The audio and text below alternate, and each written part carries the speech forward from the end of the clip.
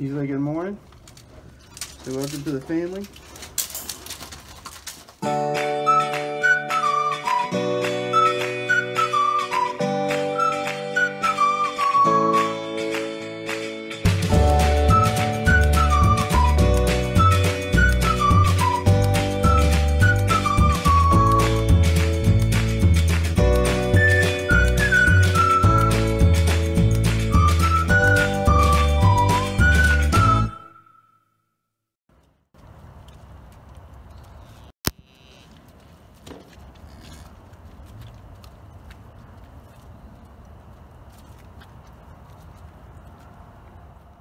Good, beautiful, cool morning here at the Max. Welcome to the homestead. If you are new to the channel, please click below, subscribe, so there's always something fun happening here on the farm. Today, we're actually going to be moving some cows. We've got the calves, of course, Josie and the new one, Christoph, of course y'all saw in the last video. But we've got to move them to fresh grass. It's been rainy. We are going to leave Elsa and her new baby right here, but we're going to take Daddy-O, Josie, even Ike and Beauty, and then Allie all across. Let them get on some fresh grass. Hey, you gonna say hey? Are you in the way? Are you gonna just chill in my video? She wants this bucket of feed. All right, let's get all the rest of them rounded up, move them over here, and then we're gonna do our normal walk. You hear the new baby? The new baby is very vocal. So.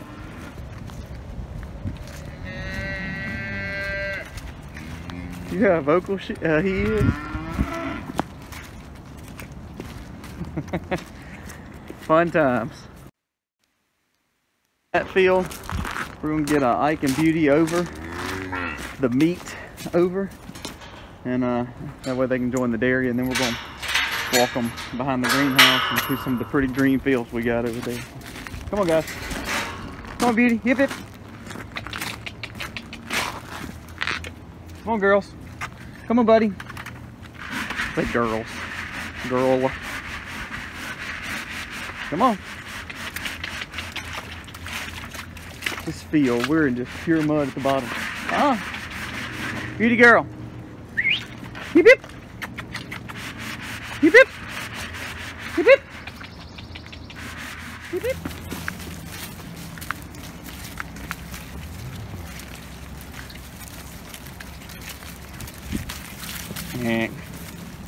Look at the little calf. Where's the little calf at? Christoph. There he is. Alright, got the other cows over. We're going to bring Elsa and the baby back. Go. I got you some feed. Come on. Come on, Christoph. Come on. Yep. He's a bright little baby. Yeah, he's not timid at all, which is surprising because his mom was very timid. Come on. Good job, buddy. Good job. Cows. Now we have 10. And 3 of them, our big bull and our 2 beef heifers, are up to the other fields, and y'all seen those in prior videos. But to move 7 cows, especially being 2 being one a brand new calf and one that's just about 3 months old, that went a lot smoother than I thought it was going to go. So we've got them back over. You can see the field's still green. It's still got some good growth, but it's got some mud too, so we're going to give those 2 fields a rest, and I'll probably put some cottonseed meal on them just to kind of give them some healing time, get some nitrogen on them, and that way they'll be good. They're on brand new fields that we hadn't had anybody on for about 45 days, and then the other fields are not, they hadn't had cows on them right at 55 to 60 days. So very good rotational plan going on. If you'd like to know more about our rotational plan, drop a comment below. Go back and watch some of the rotational grazing videos that we've got. But hey, I've been very pleased with that. So we're gonna move the water buckets, and then we're gonna kind of get started on what we really plan on doing today. The plan for today is really, we're gonna be taking, if you remember our I'm sorry about the sun, guys, it's kind of bright out here. If you remember our raised beds that are made next to our hugelkultur, but they're made out of flat, basically pallets, we're gonna fill in those holes so that way we have a little bit more containment of some of that new soil that we're putting in. All that older soil that's composted, it held together really well, but now this new soil we're putting on top is real loose, so it's falling through the hole. So we're going to go ahead and close those up and probably build 2 more raised beds. Also, we're going to be doing some moving of chickens too. So we got a lot of things happening today. So join us and we'll have a good time. This could be dangerous right here. This could be dangerous. Last one thing. And for instance, the heifer's moved on. Go. So let's go see if we can get her in. All right, we're in fresh grass. Look at this gorgeous lush grass they've got. I mean, it's ankle deep on them. This will make them happy. Now, I had to put Josie back in that permanent fencing because she would not come over. She acted like a complete fool. But all the rest come over. Daddy-O's still kind of by the gate, but he's in the same field. So I'm gonna let them eat this. This will be good for Mama over there, Allie. Her baby, I'll move her back over with her baby in just a little bit and let her feed the baby and, you know, bring the baby back over here at that point. I'll tell you another thing I wasn't really proud of doing. I shouldn't have done it. I caught myself in trying to be smarter.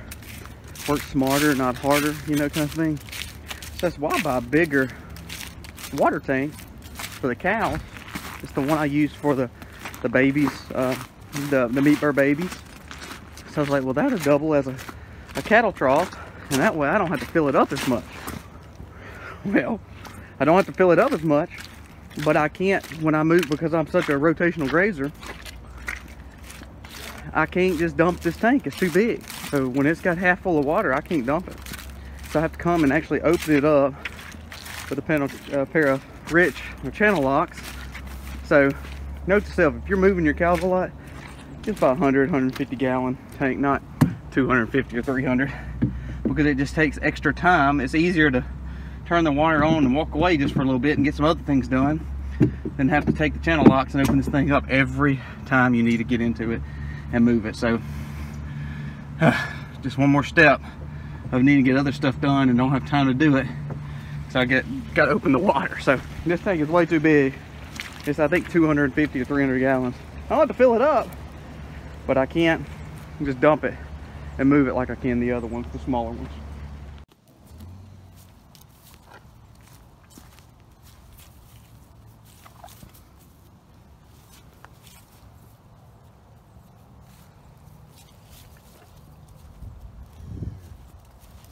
There's nothing prettier to see cows on grass, especially after all the rain we've had.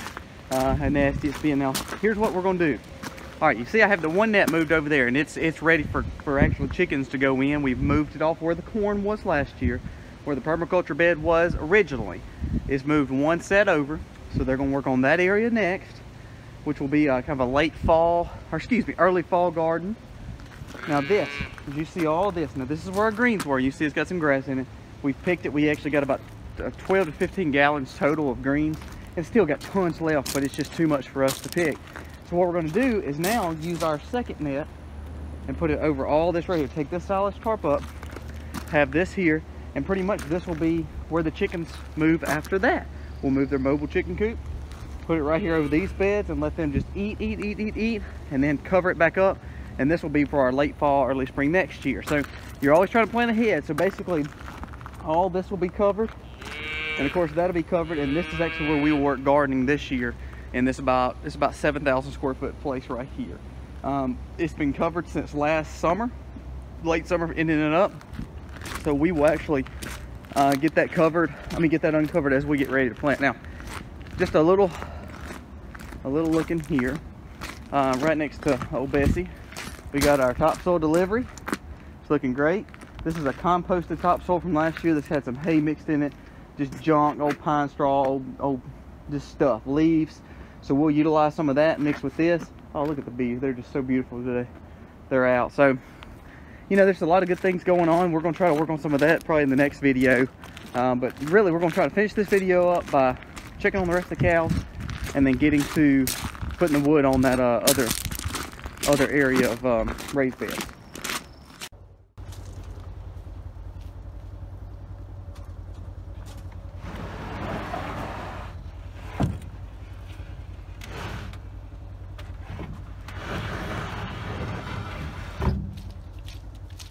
All right, you see I have a lot more wood than I really need, but what I'm gonna do is also build a little corral with this, kind of like we have on the back side of our shed, way back there, our barn.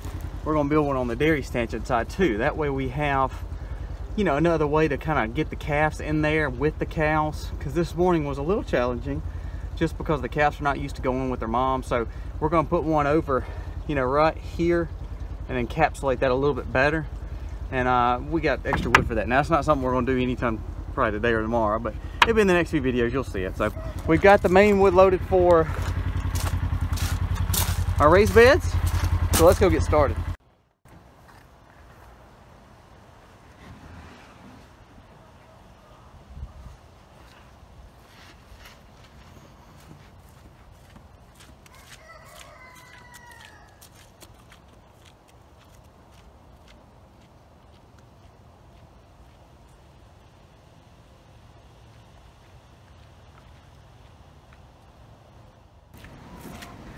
All right, we're gonna go get our tools to get started. I want to show you a little update on the hugelkultur beds.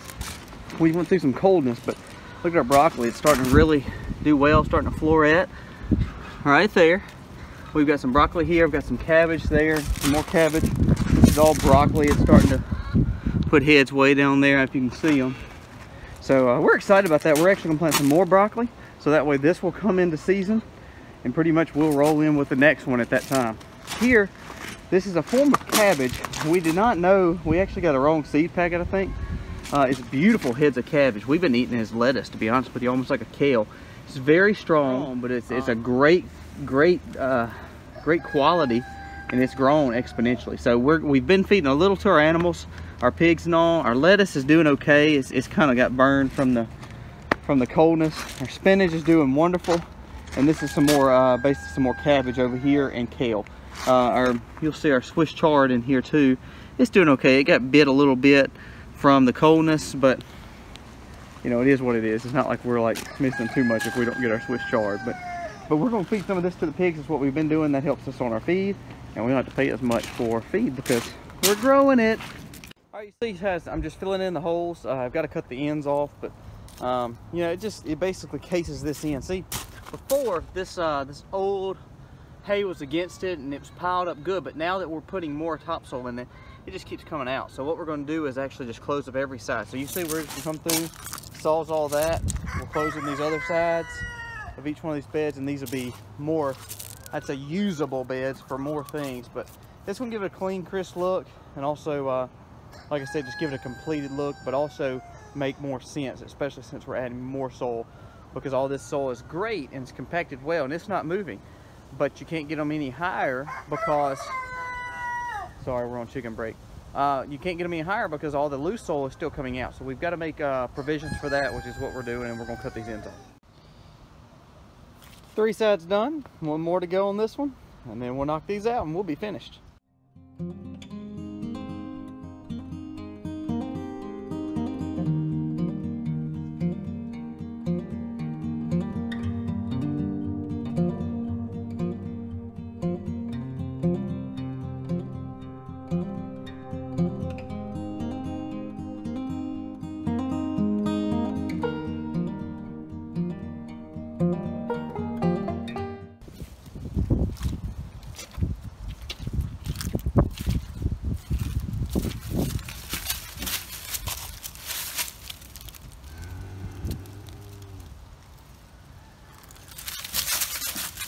It's okay.